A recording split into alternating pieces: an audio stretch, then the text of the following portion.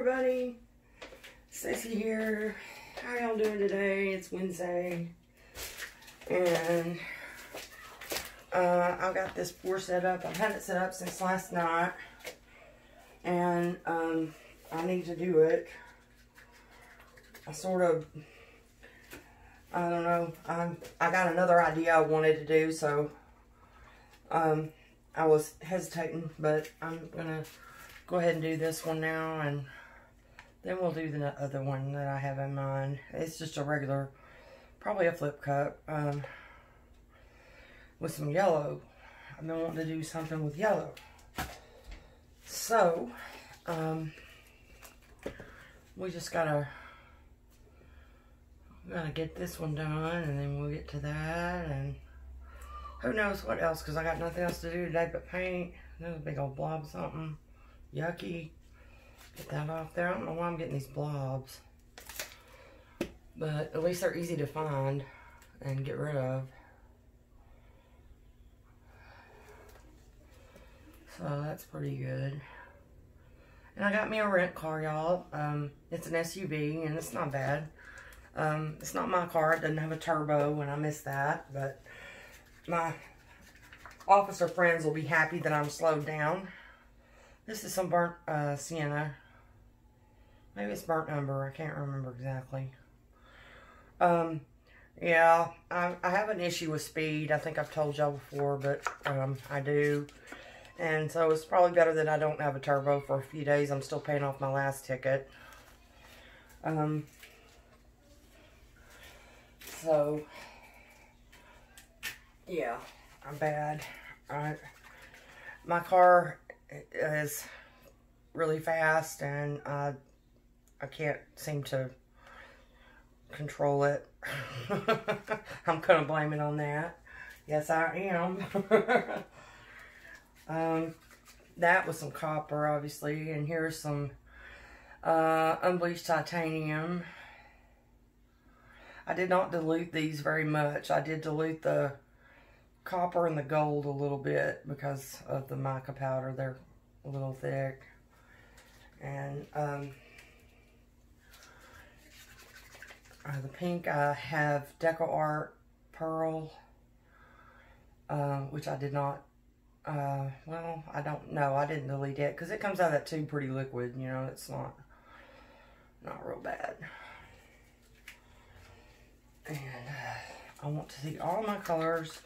Gold did have to be, why is this not turning? Shoot. It's stuck somehow. Well, I'll have to handle that in a minute, but I don't want my paint migrating in the meantime, because the table is still slanted. As much as I have tried, I can't figure out. I may just ask my husband to come in here with a leveler and let him deal with it, because I'm really kind of tired of fooling with it. It's one of those things that it's not that I can't do it, it's just that I'm sick of fooling with it. You know what I mean? Sick of fooling with it.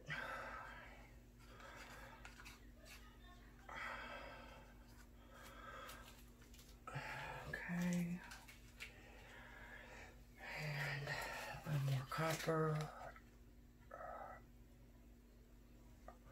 I like copper. Let's see, lots of copper.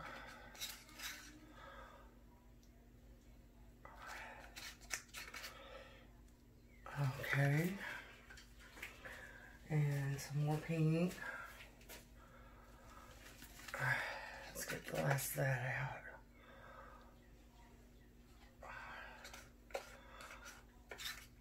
I don't like to waste paint. Alrighty, and the last of the gold, and then we will be ready.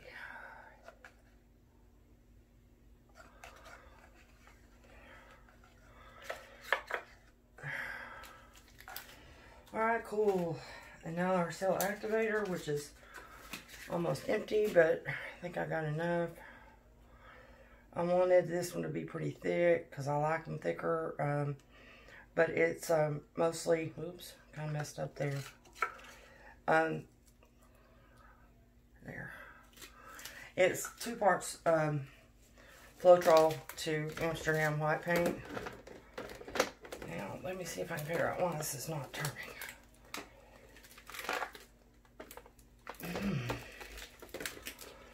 Interesting. There we go. I think I broke it free. Alright, let's try to get that back in the center. Because that seems to be sort of critical, that getting in the center part, you know? The times that I have to have it when it's off center, it just kind of screws the whole thing up. And we're not going to blow this very much. Just a little bit to get it.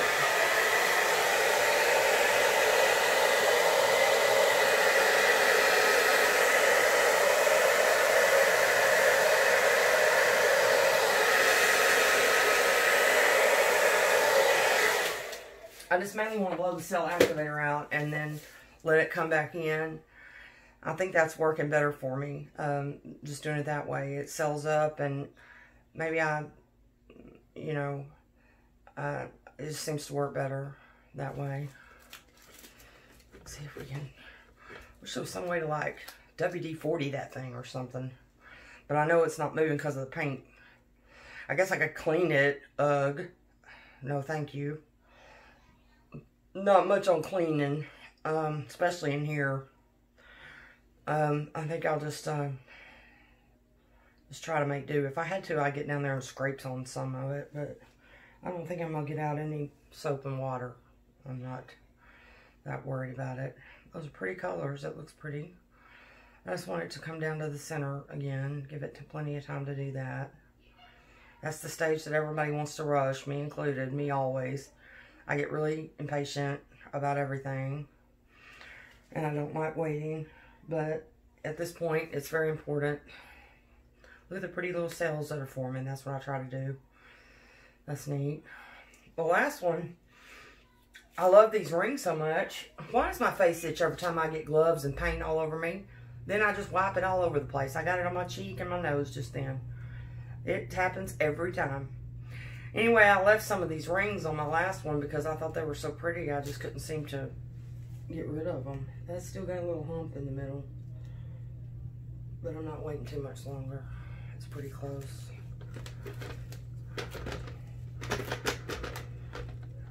Bumpy ride. It's going to be a bumpy ride. Let's go. Gotta go a little further than that, baby.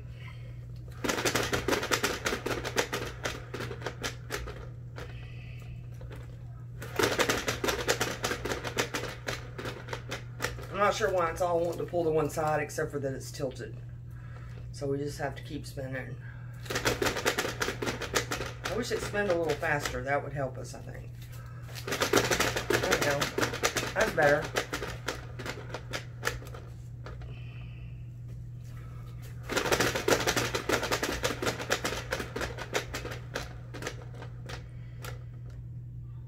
Pretty. I think I have to spin a little more on mine because I don't have a lot of power in that. You know, but that's pretty. Alright, let's see. I'm going to tilt and cover this canvas and then go from there about the tilting. Because I like those little rings that form on the side. I don't necessarily like to get rid of them completely. I think they're pretty. They've got petals on the flower or something to me. This one has more pink in it than the ones I did with these similar colors. And I'm glad. I wanted it to be different. I had forgotten I had already done one that's sort of similar to this, but it's still different enough that, you know, now that it's done, it's totally different. So, and I knew that would happen.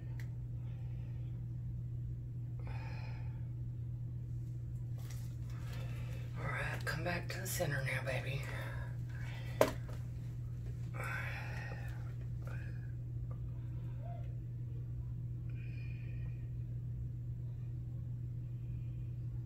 But I kind of like the little petal looking things that happen if you don't have a good enough spinner. Let me push a little bit more off of that one over there. Just it's impinging on my petal part. So we'll see. But first I'm going to get this one down here. Oh, it takes so long. I'm so impatient. Patience is a virtue I don't have. I like to think I have some other ones, but I don't have that one. I know that. I try to work on it, but it's hard to work on. It's hard to fix. It's a beautiful day outside. And I did get my rent car. And like I said, it's an SUV. I drove it to center yesterday. And while it is, my car, it's good enough. It's nice to have a car again. I just don't like that feeling of not having a car. Even if I don't have anywhere to go, I don't like to feel like I can't go. I like to be free to be able to go if I want to. And I didn't like that. Even though it only lasted for a day and a half, I didn't like it.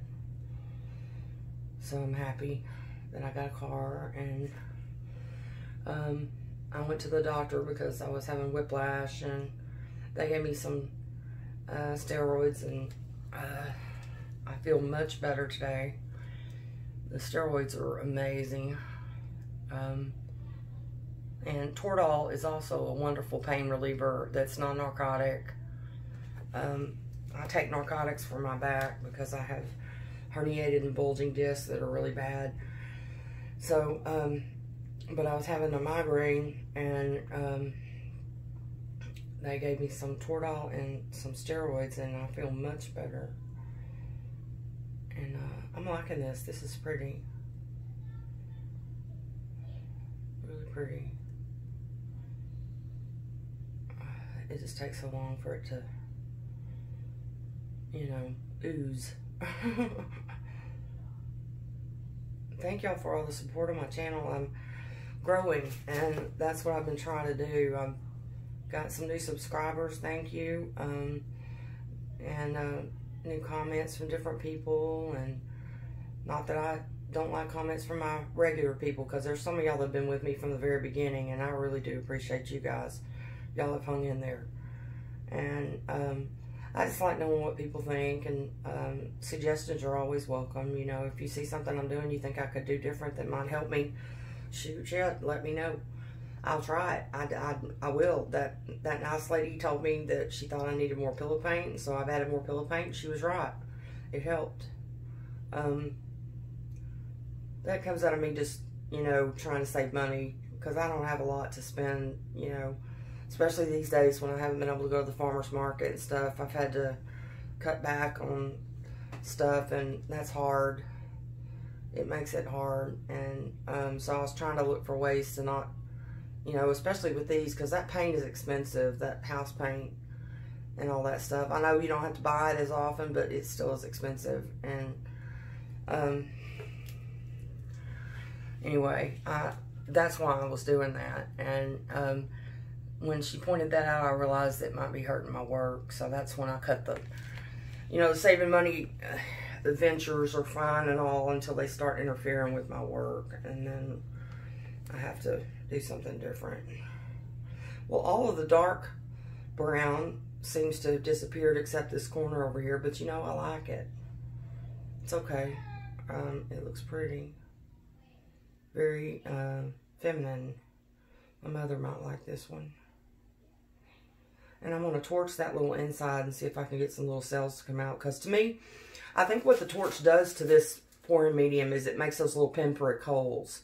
And that's kind of what I'd like in the center of that white, is just some little pinpricks. And so I may torch it when we get it centered up right. This is moving so slow. But it is moving. I see it moving. And this is beautiful over here. But it doesn't really match now that I've got the, most of the other corners, it's not there. So I don't want to have it all off.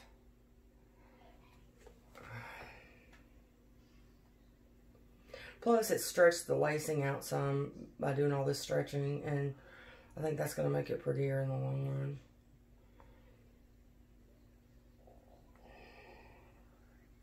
We'll just have to see. Not too much longer.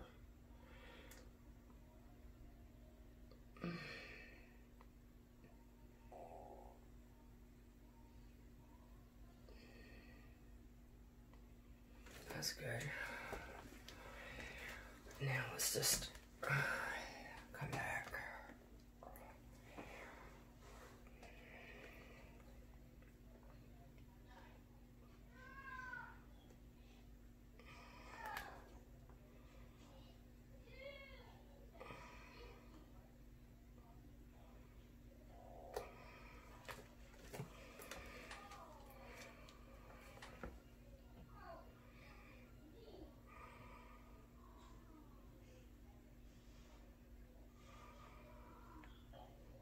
I've been out of GAC 800, and I have not had any crazing that I know of. I haven't checked today, but so far I haven't, and that's a good thing. I've ordered some more. I got my stimulus check, so I was able to order some more. But in the meantime, I haven't had any problems that I know of, so I'm happy about that. Gosh, that GAC 800 is expensive. It's like 72 bucks on Amazon. But that gets you a gallon, and I don't use very much of it, so it lasts a good while, you know. That's pretty. I really like this one, y'all. I think it's pretty. I'm just letting it stretch a little bit further down there. I'm going to pull it back up, but I wanted to stretch that lacing out a little bit. I'm going to pull it back up just a little bit.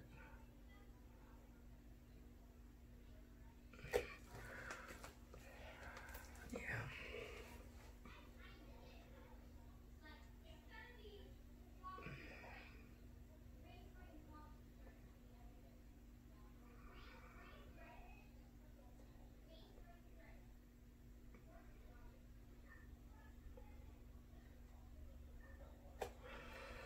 Now, let's see if we torch it, if we get some cells coming out of that center part. Most people don't torch these at all, but I like to see a little break in the white. Sometimes, if I can. See, there's some little bitty pinpricks poking up. That's what I wanted, just a little bit of a break in that. Let me get y'all down where y'all can see. Next time I'm going to do a yellow one. It's going to be mostly, it's going to be yellow. It's going to be, I don't ever do anything pastel, but this is going to be as close to pastel as you'll see me get. There's the one from yesterday. It's dried. I had a guy on Facebook tell me it looked like a wound, an infected wound. I said, thanks for sharing, dude. Keep it to yourself next time. You got to ignore people like that. Whatever. It's art. Even if I was going for infected wound, it would still be okay because it's art. Even if infected wound was exactly what I wanted. And that's what I should have said. Thanks, dude. That's exactly what I wanted. I was going for infected wound. Appreciate it. Anyway, whatever. This one is pretty. I like that one too. I don't give a shit what he says. You know, somebody told me one time, if you don't have anything nice to say, just don't say anything. And that's the way I operate on here. I see a lot of things that I don't think are especially pretty, or even some that are pretty terrible. But I don't say anything about it because there's no need to hurt somebody's feelings. Some people are just starting out. Some people are new to this. Some people just make mistakes sometimes, and sometimes you just can't control what's going to come out on there. And sometimes what looks pretty to one person doesn't to another person, and that doesn't mean it's not pretty. It just means that it's not your thing, you know. So, anyway, I think it's pitiful when somebody feels the need to say something nasty just because they think that. You know, how self-glorified is that? You know, well, this is my opinion, and I'm going to put it on here, no matter if it hurts somebody's feelings, no matter if it's incorrect, no matter if I don't know a damn thing about what went into that, or, you know, what their motives were, or anything else. I'm just going to write something hateful and whatever. I mean, that's not really hateful, but I did see a post on the Be Epic website where these people are posting pictures of trying to lose weight, and somebody said the pictures are fake. Well, who the hell are you to say something like that and to hurt somebody's feelings when they have the courage to get up there and post pictures of themselves, you know, vulnerable and, you know, struggling? And losing weight is hard. I've done it. And you know, it's wrong. It's just wrong. And I told him he suffered from little man syndrome and he needed to go make himself a group all of his own and deal with his issues. And that's what I think. So, anyway. Thanks for joining me, you guys. I appreciate it when y'all are here. And I do want to hear if there's something about my work that you think could be better, you have a constructive criticism or something like that, please let me hear it. I'm all for it. But negativity and being ugly just to be ugly, no thanks. Thanks a lot. But I don't have a problem with that because the people that have left me comments have all been nice. On Facebook, I don't know. That's the first time I've ever had anybody leave something like that. And I thought it was tacky. It didn't hurt my feelings. It doesn't change my opinion about my work. I'm not going to let somebody like that hurt me. But I just think it's unnecessary. And I think to another person, it might be very hurtful. And I haven't had that problem on YouTube. All of my supporters have been great. So, thank you. I appreciate that very much. Because it's, you know, it's hurtful. Y'all have a wonderful day. And join me next time. I'll talk to you then. Bye-bye.